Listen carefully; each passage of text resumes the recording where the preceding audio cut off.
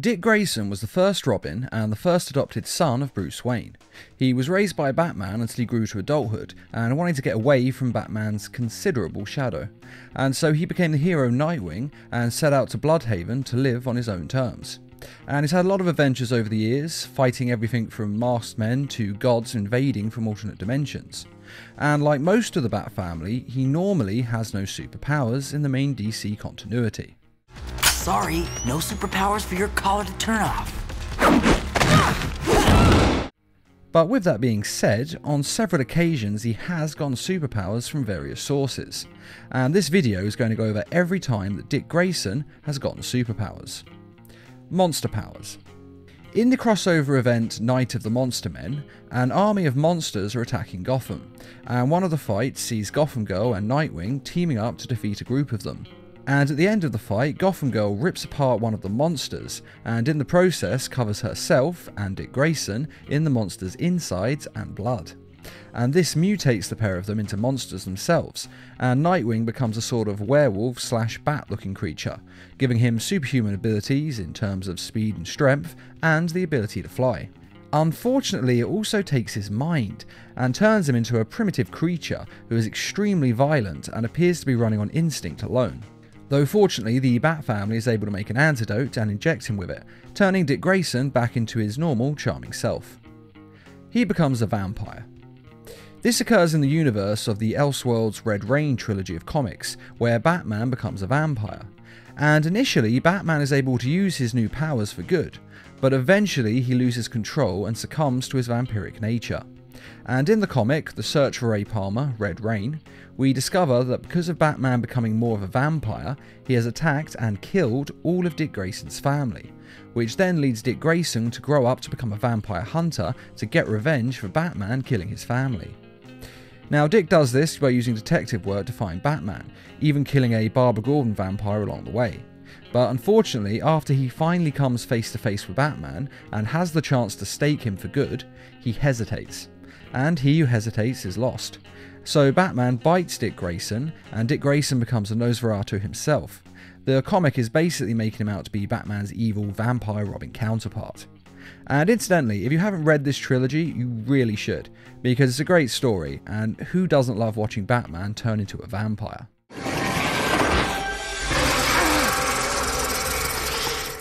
The Injustice universe. In the Injustice comics and games, he has acquired two superpowers. The first is of course the super pill that almost everyone in that universe is on. This pill makes Dick Grayson super strong and semi-invulnerable, so that he can fight godlike beings like Superman in one-on-one combat. And the second time he gains powers is in the comic books, and it's after he dies in that universe and becomes a spirit in the afterlife. See, shortly after Dick Grayson's death, the superhero Deadman dies as well. Now, Deadman is of course a ghost, but he somehow manages to die again, thanks to magic, and as he dies, he bequeaths his powers to Dick Grayson, and Dick Grayson becomes the new Deadman, with the power to return to the mortal realm as an unseen ghost, and being able to possess the living. I'm calling security. I'll make sure the looky-loos stay out of our hair. We never actually get a conclusion on what happens to his character. He seems to just be wandering the Injustice universe. Though personally I'm really hoping he comes back in either the comics or, even better, the Injustice games. A healing factor. This takes place in the comic book The Dark Knight Strikes Again, and in this version of DC's history, Bruce Wayne was especially hard on Dick Grayson. He was brutal in his training, and he eventually kicked Dick Grayson out onto the street because he just wasn't good enough and was of no use to Batman, and since he couldn't use him, he just got rid of him. This version of Batman is much harsher than the one we have in normal DC continuity. But after having his parents die in front of him, and then having Bruce Wayne, his adopted father, reject him in such a way, it sent Dick Grayson a little over the deep end, and he decided to become better by going through gene-altering experiments to give him superpowers. And so when Dick Grayson emerged from this, he had a healing factor so good that it put Deadpool's and Wolverine's ones to shame. He heals from pretty much everything, even having his own head cut clean off doesn't kill him. Although with that being said, eventually Batman was able to drop him into molten lava, and it seems that even his healing factor couldn't survive that. Superman's powers. In an episode of Teen Titans Go, Robin is angry about not having superpowers like the rest of the team, while the other members of the team are all telling him it's a curse, not a blessing. And to prove this point, Raven uses a spell to give him superpowers.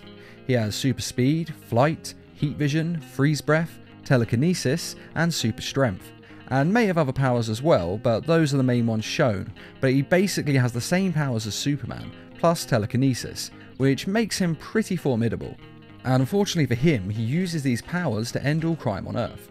And this is bad for him because without any more criminals, there's no more need for heroes. And so the Teen Titans break up, and Robin ends up getting a job working in an office, and lives to a ripe old age and dies with regret at ending crime as it took away his favourite pastime. They were right. These powers were a curse. Super strength. In another Teen Titans Go episode where Raven's father, the demon Trigon, comes to visit, he grants the Titans wishes, and Dick Grayson wishes to be a super muscled out person to the point of basically being the Hulk. Now this is a joke in the show and looks absolutely terrible, but there is no doubt that he does have super strength in this form, so it does kind of count as a superpower. Though he later loses this power after Trigon turns on the Titans and he ends up taking back the powers that he granted them.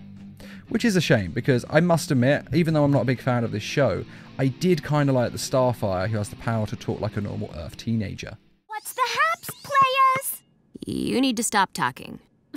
Haters gonna hate. There is also a Teen Titans Go episode where Robin gains superpowers from eating avocados, though it ends up with him going nuts and turning into a giant avocado monster. So the Titans cut him off from the avocados, and once all of the avocados are out of his system, he reverts to being powerless once again. Dr. Fate. In the Flashpoint event, the Flash went back in time using his super speed powers, and he changed his past so that his mother never died. And he did this very badly, because when he changed time, he changed more than just this one event, and he created ripples through time that changed the entire history of the DC universe. Now, there are great changes to everyone. Superman is never free and a hero, he's imprisoned. Instead of Bruce Wayne living and his parents dying, Bruce Wayne dies and his parents live, with his mother becoming the Joker and his father becoming Batman. And pretty much every character in the DC universe is affected. And of course, that means there are changes to Dick Grayson's life as well. Now, his family do still die, but afterwards he is looked after and teams up with Deadman to be part of the Resistance. And throughout this little mini-series, we never actually see him get any superpowers, but at the end of it, he is holding the helmet of Dr. Fate, and tells the other heroes to call him Dr. Fate, so it's clear that he's going to use this helmet to get magical powers. Though it is annoying that we never actually see him put the helmet on, as we don't technically know if he got those superpowers. And of course, it would have been interesting to see what art design they would have gone with a Dick Grayson / Dr. Fate costume. And in the comic Grayson, in which Dick Grayson joins Spiral as an agent, he is injected with nanites that stop his face from being visible in any electronic device and also in people's memories. So as soon as a person stops looking directly at Dick Grayson, they can't actually remember what his face looks like. Now this would actually be incredibly useful for all the superheroes of the world, and quite frankly it's amazing that every hero isn't automatically using this stuff. But whether or not this counts as a superpower is up to you, as technically it's the nanites with the power, not Dick Grayson, but I felt that it still deserved a mention. And finally, there is one other time that's not really a superpower, but I do think it deserves mentioning. In the original and classic Teen Titans animated series, there is an episode in which Robin creates the Red X persona, and he builds a super suit that is able to cloak him, seems to increase his reflexes and strength, and of course has more gadgets than even Batman's utility belt. And though these are not technically superpowers, I do think they still deserve mentioning, because he actually has more power than a lot of heroes who have superpowers, and because it shows how intelligent and resourceful he is that he's able to create something like this. I mean, it's like an Iron Man level of intelligence that this teenager has got. Plus, who doesn't love how that Red X outfit looks? And that is every time that Dick Grayson has gotten superpowers. Of course, this character has been in media for decades, so if there are any times that you think I have missed and should have been mentioned, please let us know in the comments. Along with what power you think would be best for Robin, and which one of these times that he has gotten superpowers is your personal favourite. And I'd just like to say a quick thank you to those who made this video possible by donating to the Needle Mouse Productions page on Patreon. And as always, thanks for watching, and feel free to subscribe, share, like, and comment.